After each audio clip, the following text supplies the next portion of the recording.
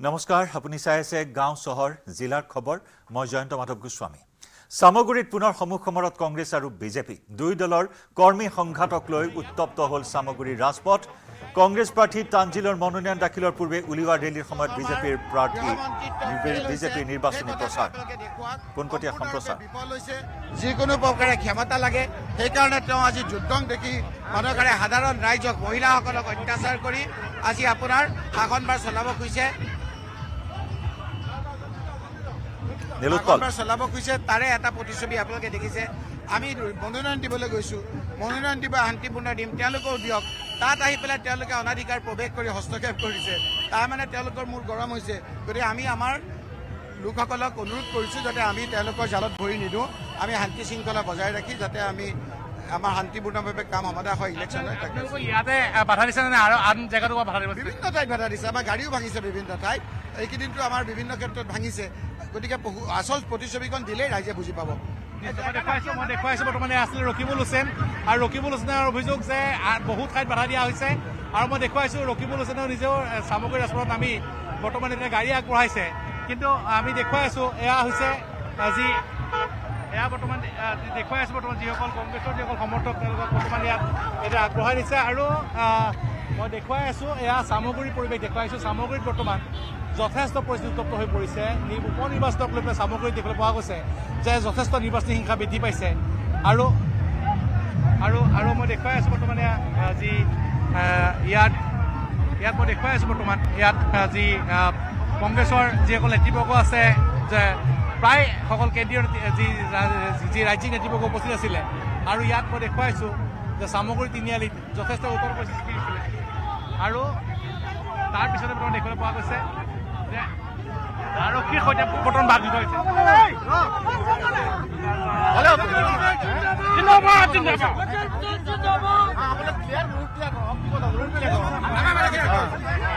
বৰ্তমান যি ইয়াৰ পৰা সামগ্ৰীৰ পৰা বৰ্তমান নগাঁৱলৈ আগবাঢ়িছে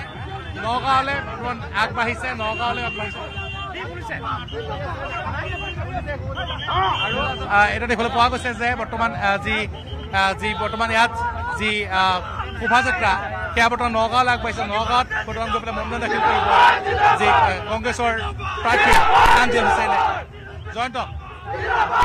নিশ্চয় নিৰুৎপল এনেদৰে সংঘাত তীব্ৰতৰ হৈছে আৰম্ভণিৰ পৰাই নিৰ্বাচনী বতাহ বলাৰ পৰাই সংঘাত দেখিবলৈ পোৱা হৈছে কংগ্ৰেছ কৰ্মীৰ বাহন 10খনকৈ বাহন ক্ষতিসাধন কৰাৰো অভিযোগ উত্থাপন হৈছিল আনহাতে একে সময়তে একে স্থানতে সভা অনুষ্ঠিত কৰা হৈছিল আৰু আজি মনোনয়ন পত্ৰ দাখিলৰ সময়তো এনেকুৱা ধৰণৰ এখন সংঘাতময় ছবি দেখিবলৈ পোৱা হ'ল আচলতে কোন কেনেদৰে প্ৰত্যাহ্বানৰ সন্মুখীন হৈছে এই মুহূৰ্তত সামগ্ৰীত নিশ্চয় সামগ্ৰীত এবাৰ জয়ন্ত এটা কথা ক'ব লাগিব যে সামগ্ৰীত যথেষ্ট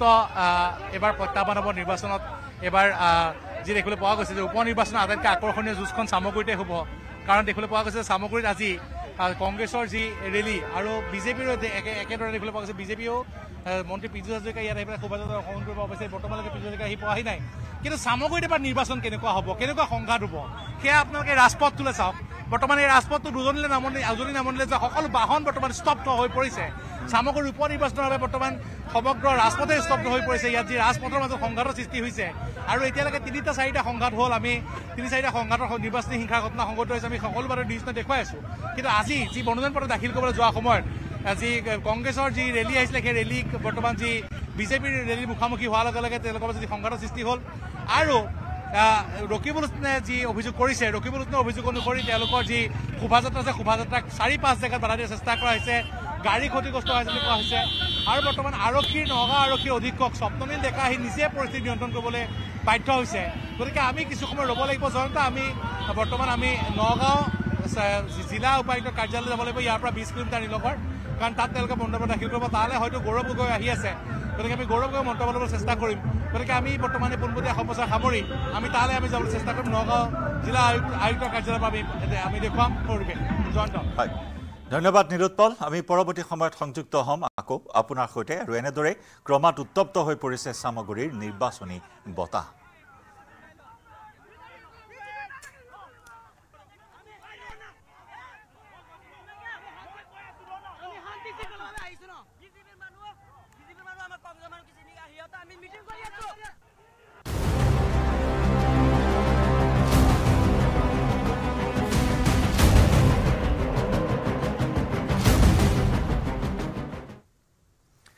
ইফালে বিহালীত প্ৰাৰ্থিত্ব লাভৰ পিছতে জয়ন্ত বৰাৰ কংগ্ৰেছত যোগদান কংগ্ৰেছত আনুষ্ঠানিকভাৱে আজি যোগদান কৰিলে জয়ন্ত বৰাই ভূপেন বৰাৰ অনুপস্থিতিত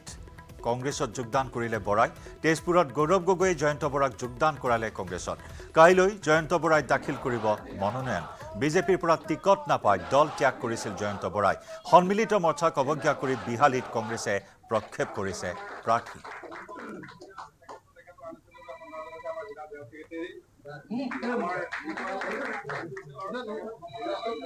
ৰাজনৈতিকভাৱে নিজৰ সবৰে এটা হেঁপাহ থাকে যে নিজৰ প্ৰতিচ্ছবিত ইলেকশ্যন খেলো সেইভাৱে চাগে তেখেতসকলে নিজৰ প্ৰাৰ্থিত্ব আগবঢ়াইছে আৰু মই ভাবোঁ এইটো চাগে ফাইনেল নহ'ব কাৰণ 2021 CPM যেতিয়া প্ৰাৰ্থিত্ব আগবঢ়াইছিলে তেতিয়া কিন্তু বিহালী কংগ্ৰেছে প্ৰাৰ্থিত্ব আগবঢ়োৱা নাছিলে গতিকে আজি যেতিয়া কংগ্ৰেছে আগবঢ়ালে মই ভাবোঁ যে বিবেচনা কৰি তেখেতসকলে উদ্যোগ কৰিব বা হয়তো প্ৰাৰ্থিত্ব আগ নবঢ়াব যি আমি পদক্ষেপ লওঁ নিখিল ভাৰত কংগ্ৰেছ সমিতিৰ নিৰ্দেশ মৰ্মে লওঁ সকলোৱে জানে যে 18 তাৰিখে জয়ন্ত বৰা ডাঙৰীয়া নিজৰ আগৰ দলৰ পৰা পদত্যাগ কৰিছিল সিদিনাই তেখেতে ইচ্ছা প্ৰকাশ কৰিছিল যে কংগ্ৰেছ দলটোত তেওঁ যোগদান কৰিবলৈ বিচাৰে কিন্তু ৰাজনীতিত কোন দিন কি হ'ব পাৰে কোনো ক'ব নোৱাৰে আৰু এনেদৰে প্ৰাৰ্থিত্বকেন্দ্ৰিক সংঘাতত থানবান হ'ল অসম সন্মিলিত মৰ্চা বিহালীত কংগ্ৰেছে সদ্য বিজেপি ত্যাগী জয়ন্ত বৰাক প্ৰাৰ্থিত্ব প্ৰদানৰ পিছতে সৰব সন্মিলিত মৰ্চা কংগ্ৰেছে একলা চলো নীতি গ্ৰহণ কৰাৰ পিছতে বিহালীত নিজাববীয়া প্ৰাৰ্থী দিয়াৰ সিদ্ধান্ত অসম সন্মিলিত মৰ্চাৰ বিহালীত CPI-MLৰ প্ৰাৰ্থী লক্ষীকান্ত কুৰ্মীক সমৰ্থন মৰ্চাৰ কাইলৈ লক্ষীকান্ত কুৰ্মীয়ে দাখিল কৰিব মনোনয়ন লক্ষীকান্তৰ মনোনয়ন দাখিলত সংগ দিব লুৰিণজ্যোতি গগৈ অজিত ভূঞাই ইপিনে কংগ্ৰেছৰ সিদ্ধান্ত তথা বিহালীৰ প্ৰাৰ্থী সন্দৰ্ভত আজি পুনৰ বৈঠকত মিলিত হৈছে অসম সন্মিলিত মৰ্চা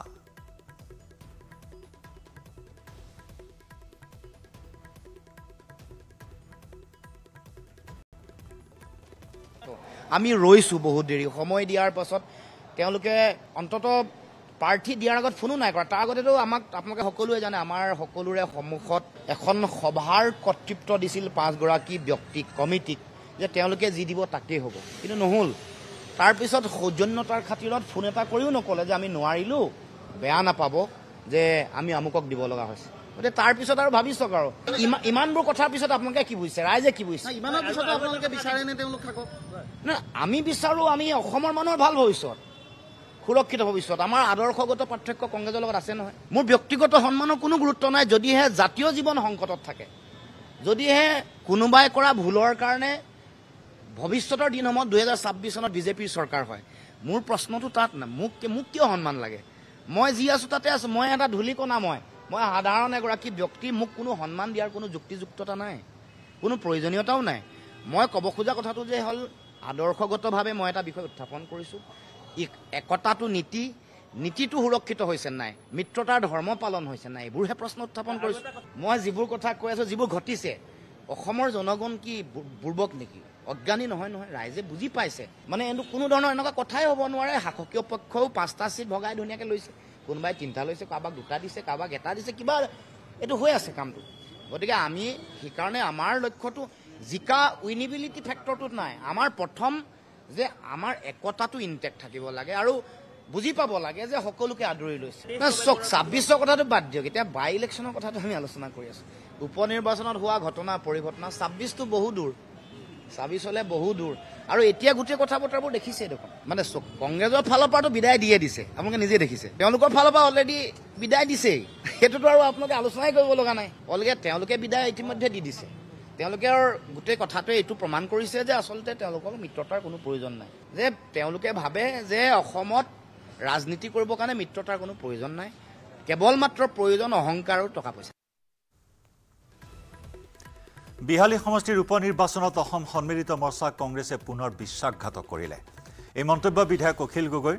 কংগ্ৰেছ যদি শাসনলৈ আহে তেনেহলে পুনৰ 2011 চনৰ দৰে পৰিৱেশ আহিব বুলি কয় বিধায়ক অখিল গগৈয়ে অসম সন্মিলিত মৰ্চাক বঞ্চিত কৰি কৰা কংগ্ৰেছক ক্ষমতাৰ প্ৰতি অন্ধ লোভ বুলি কয় অখিল গগৈয়ে ইফালে বিহালীত প্ৰাৰ্থিত্ব দিয়াক লৈ টকাৰ আদান প্ৰদান হ'ব পাৰে হিয়া গৌৰৱ গগৈ জানিব বুলি তাৎপৰ্যপূৰ্ণ মন্তব্য অখিল গগৈ কংগ্ৰেছৰ বিৰুদ্ধে কেইবাটাও অভিযোগ আনিলে বিধায়ক অখিল গগৈয়ে কংগ্ৰেছত এতিয়া গৌৰৱ গগৈ আৰু ভূপেন বৰাৰ মাজত অন্তঃকন্দল চলি আছে মুখ্যমন্ত্ৰী কোন হ'ব তাক লৈ গৌৰৱ গগৈ আৰু ভূপেন বৰাৰ মাজত যুঁজ চলি আছে বুলি কয় অখিল গগৈয়ে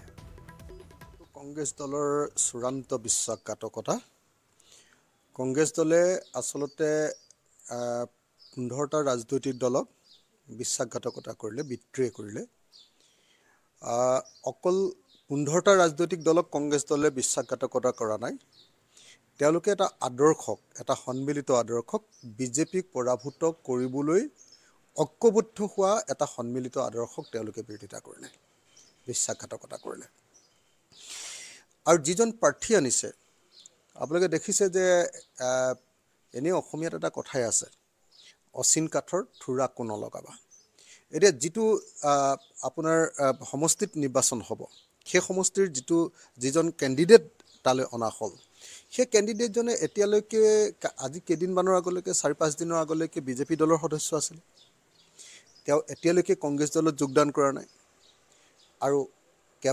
কেৱল জিকিব পাৰিব ভোট কেইটামান বেছিকৈ পাব এনেকুৱা ধৰণৰ এটা ধাৰণা লৈ জিকেনে নিজিকেতো নাজানো কিন্তু জিকিব পাৰিব এনেকুৱা ধৰণৰ এটা ধাৰণা লৈ যদি আদৰ্শ ইউনিটি এই আটাইবিলাক বাদ দি বিজেপিৰ মানুহ এজনকে যদি কেণ্ডিডেট দিয়ে তেতিয়াহ'লে কোনেনো তেনেকৈ গ্ৰহণ কৰি ল'ব পাৰিব আজি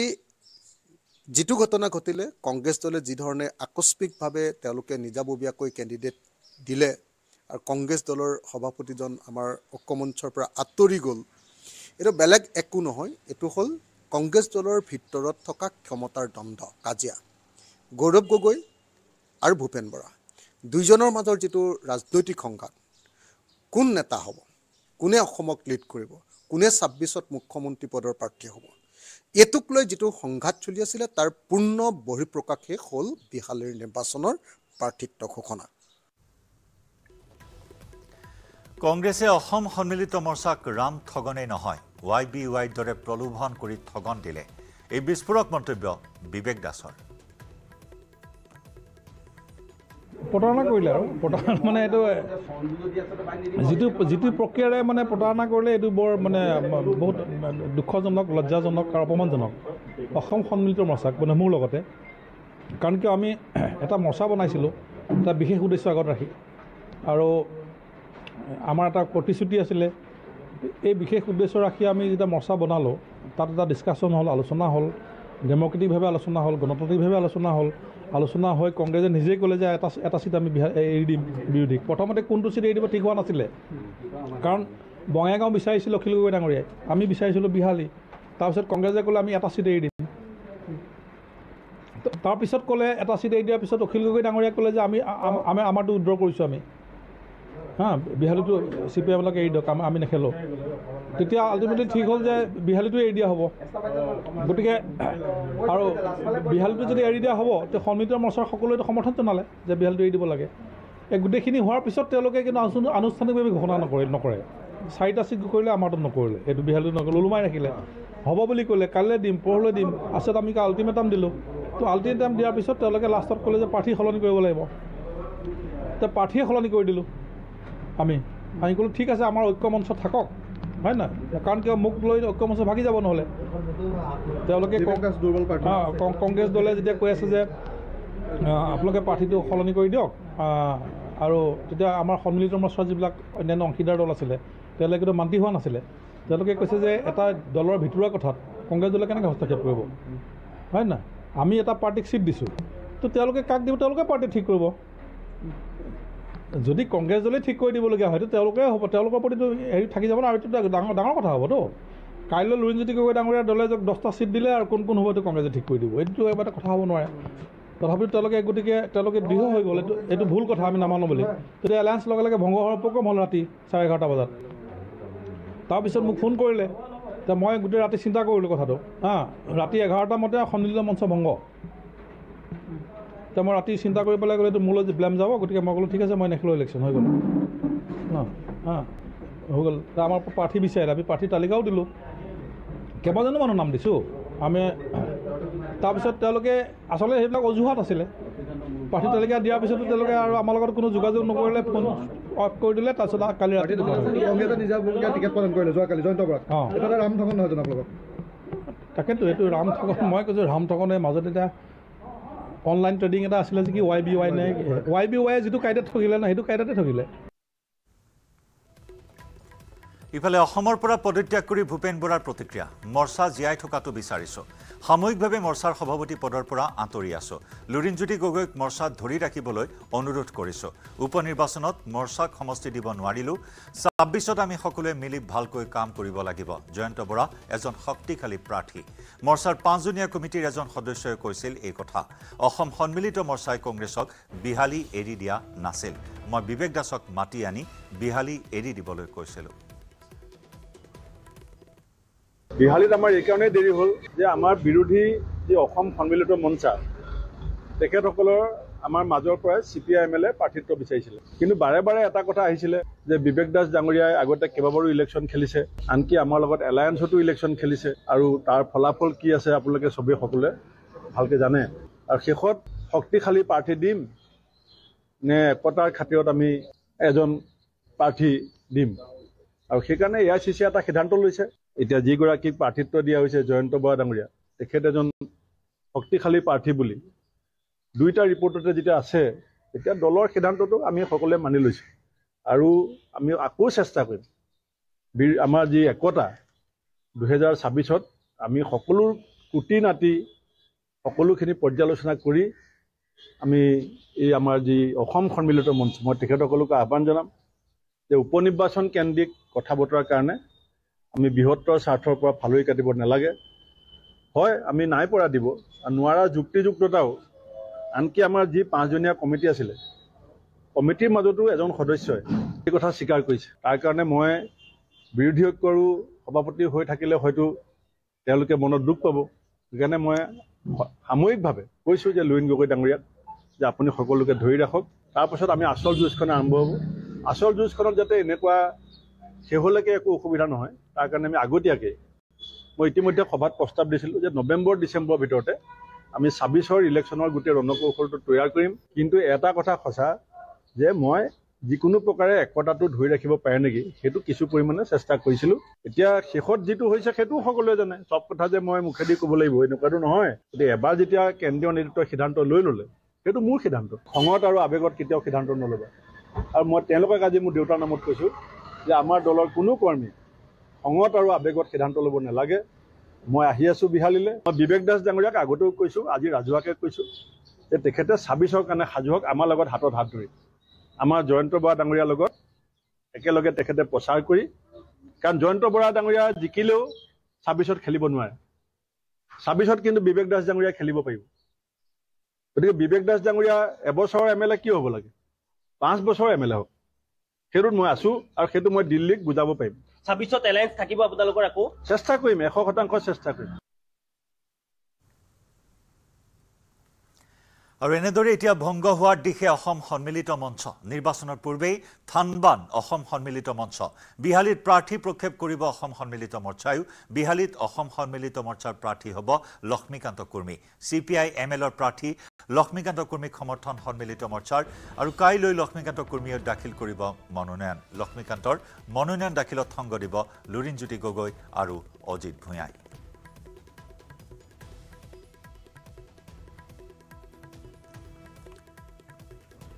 আগবঢ়াইছো আমাৰ সাংবাদিক তুষাৰ হাজৰিকাৰ প্ৰতিবেদন এই মুহূৰ্তত লক্ষ্মীকান্ত কুৰ্মী আমাৰ লগত আছে আমি পোনপটীয়াকৈ লক্ষ্মীকান্ত কুৰ্মীৰ লগত কথা পাতিবৰ কাৰণে যত্ন কৰিম দায়িত্ব দিছে সেই দায়িত্ব মই পালন কৰিবৰ কাৰণে প্ৰস্তুত আছো কালিলৈ আপোনালোকে মনোনয়ন দিব অহা কাইলৈ আমি মনোনয়ন দাখিল কৰিম আৰু এই নিৰ্বাচনে এই যিটো টকা পইচাৰ লেনদেন লুট ৰাজ আজি অসমৰ ৰাইজে দেখিছে খাটি খোৱা ৰাইজে দেখিছে অসমৰ কৃষক সমাজে দেখিছে শিক্ষক সমাজে দেখিছে ছাত্ৰ সমাজে দেখিছে যে আজি এই ভাৰতবৰ্ষত যিটো সবকা সাথ সবকা বিকাশৰ শ্লোগান লৈ আহিছিলে বিজেপি চৰকাৰে আজি 11,000 LP স্কুল ME স্কুল অসমত বন্ধ হৈছে আৰু তাৰ বিৰুদ্ধে বিহালী সমষ্টিৰ ৰাইজে এবাৰ বিজেপিৰ লগতে কংগ্ৰেছকো জবাব দিব বুলি মই আশাবাদী। কংগ্ৰেছে প্ৰাৰ্থী দিলে, ইয়াৰ পিছত আপোনাৰ প্ৰতিক্ৰিয়া কি হ'ব?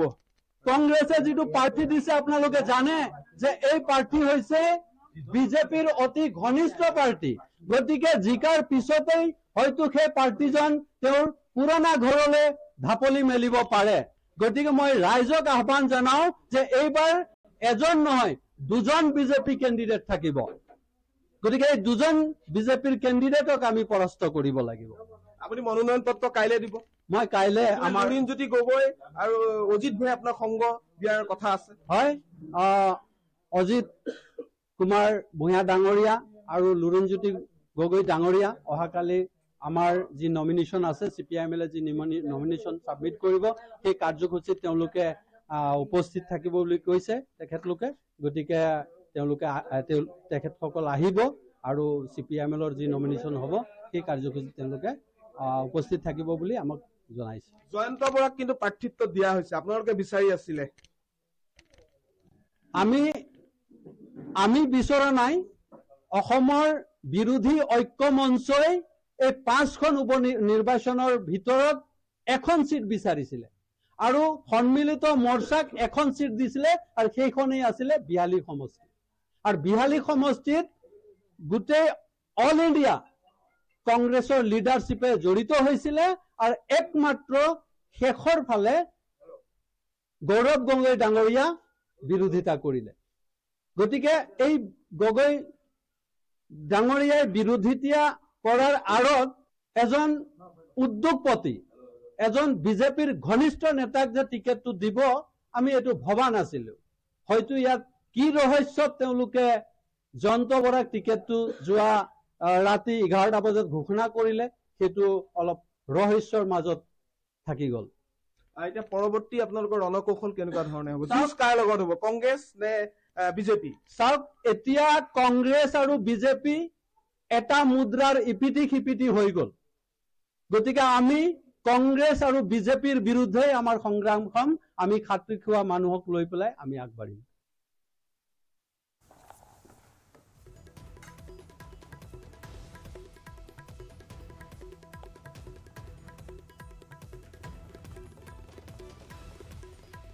আৰু এনেদৰে এতিয়া নিৰ্বাচন কেন্দ্ৰিক যুঁজ বাগৰ টিংগত উঠা পৰিলক্ষিত হৈছে। প্ৰতিটো সমষ্টিতে খোৱা কামোৰা চলি আছে আৰু তাৰ মাজত বিহালী সমষ্টিক লৈ বাৰে বাৰে হলঠেকত পৰি অৱশেষত কংগ্ৰেছে নিজাববীয়াকৈ প্ৰাৰ্থী ঘোষণা কৰাত বিৰোধী ঐক্য মঞ্চত অৰ্থাৎ অসম সন্মিলিত মৰ্চাত এতিয়া ব্যাপক প্ৰতিক্ৰিয়া অব্যাহত আছে।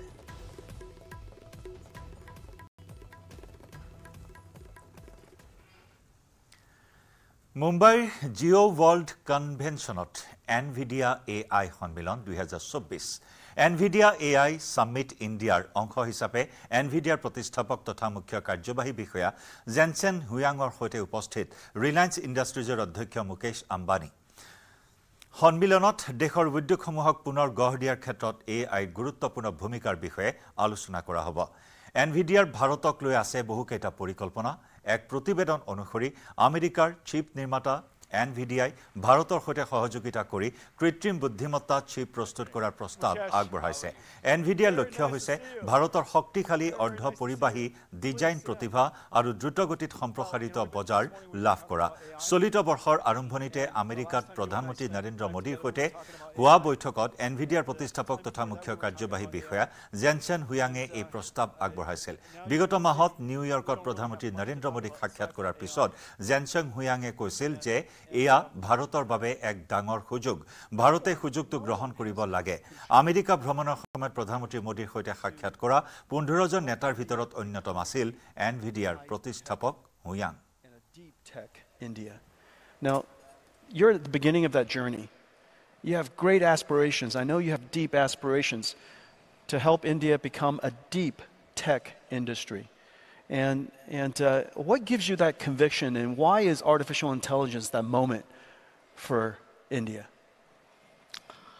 So Jensen, first let me welcome you to our city of Mumbai, a city with a large heart. We are in what